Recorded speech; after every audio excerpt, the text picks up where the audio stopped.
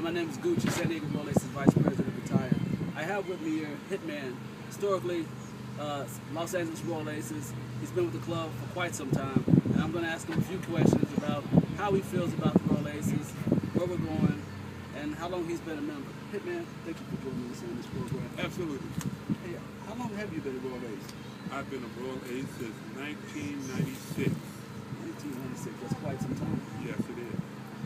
And how do you like the Roll Aces and what we're doing right now?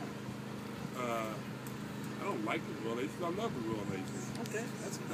Too. I look at the Roll Aces as my second family. And I'm proud to be a member of the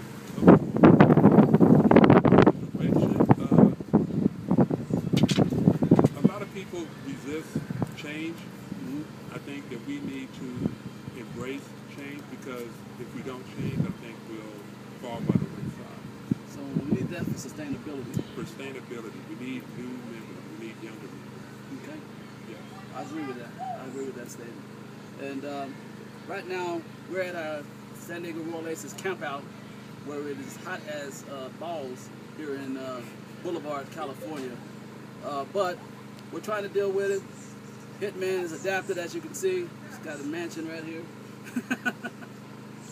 But we're going to call it Hitman's Legacy. What would it be? What do you want us to remember you for?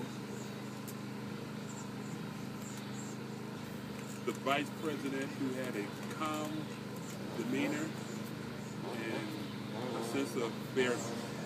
Wonderful. And with that, we're going to close this interview with Hitman. Thank you very much. Aces World. Peace.